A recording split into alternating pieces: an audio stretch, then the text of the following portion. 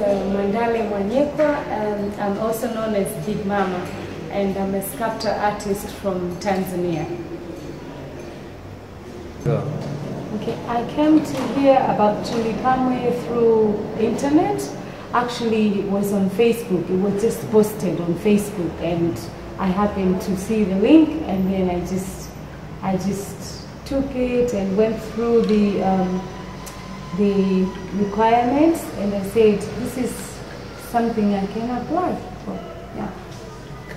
But I do all kinds of sculptures, but I'm fascinated by abstract wooden pieces, which I find they tell me more stories than the other pieces that I do.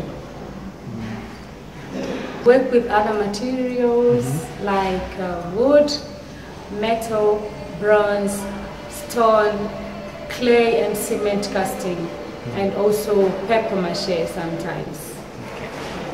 This is my number one. Okay. Wood is my number one choice with all the materials. But also I'm very much attached to clay. Yeah, clay and cement casting. Okay. At first, before I came to Tulipamwe, I thought of trying on doing something different, like something that I don't normally do. But then I said, let me just take my personal tools and materials, just in case I change my mind, I say. So when I got to Namibia, to Windhoek at the National Gallery, and they took us to the gallery house, and then I saw the woods, and then I was like, whoa, inspired.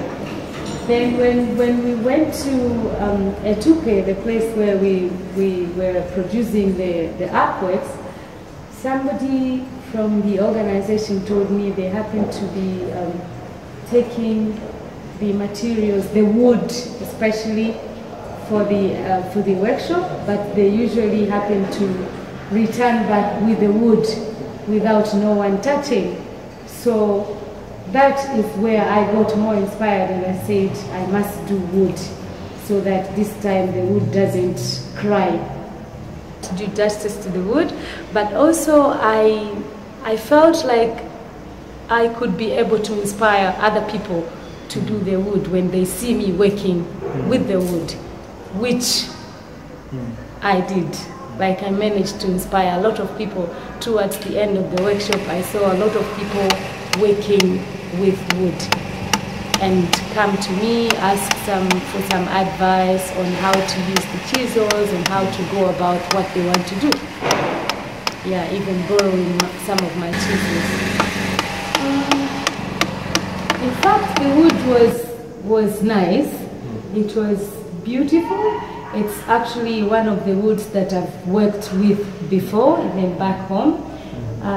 We call it mninga. I don't know the Namibian name of it, but we call it mninga in Tanzania, and everybody knows mninga because they use it for mostly furniture, but the sculptors use it to sculpt as well.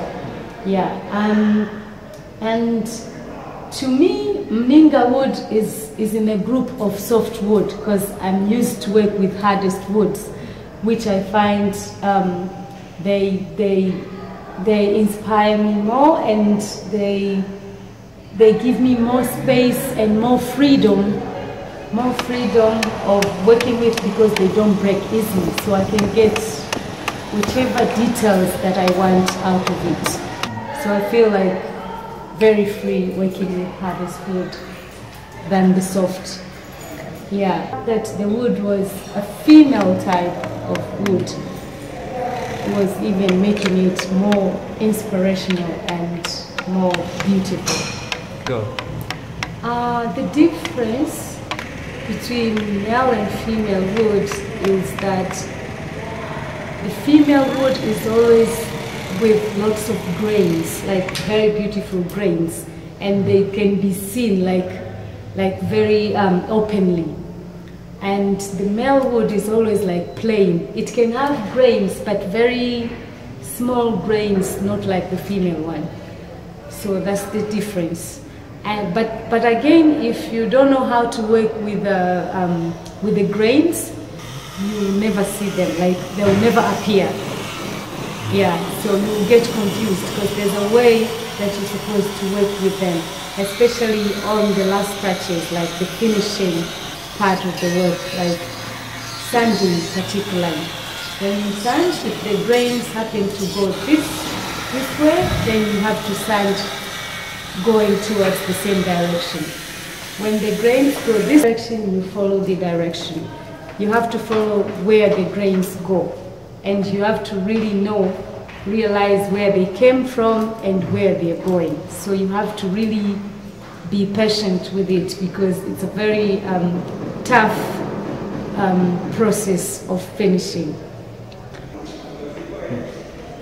Okay, so most people talk about, when I came here, I heard most people talk about polishing or varnishing my sculpture. So many people were asking me, then you polish it, then you varnish it. Then I've been telling them, no, I usually don't varnish or polish my sculptures. I usually finish them by oiling them by using natural oil, especially clove, which gives the pieces longer life, as it protects it from eaten by the insect and from getting cracks. Keeps maintain the nature of the wood, like you can see the natural color of the wood, whereby polishing or varnishing spoils the nature of the wood. Honestly, I always enjoy working with wood.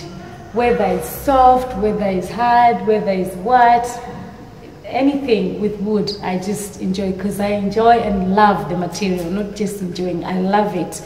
So there was no any problems with me. The only challenge was the weather and the time frame of the workshop.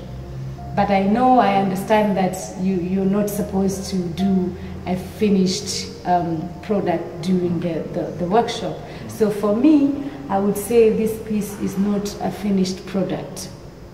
Yeah, because I would need a minimum of 6 months for me to be happy with the sculpture, particularly this type of wood, because the wood being soft, it also requires more time to work with it because of the grains being zigzag, wiggly. Yeah.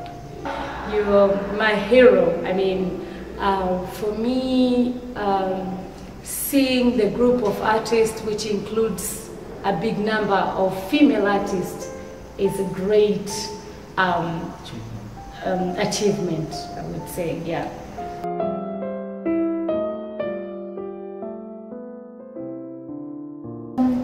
About the process is always there's the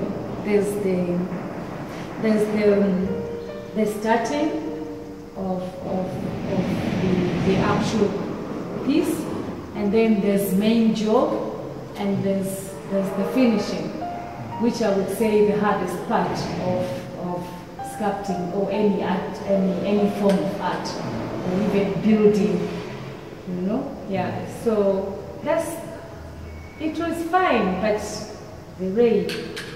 Yeah. The rain was the problem, huh? Big problem, because wood, especially when you've already turned it into a piece of art, it does not like water and sun. They're not friendly. No water, no sun. Yeah, so it was a challenge, but I took the challenge as an opportunity. Okay. Yeah. But at least your challenge came up to be something substantial. Yeah, for real. When we look at the outcomes. Yeah. So, thank you very much. Thank you very much, Dr. Kim.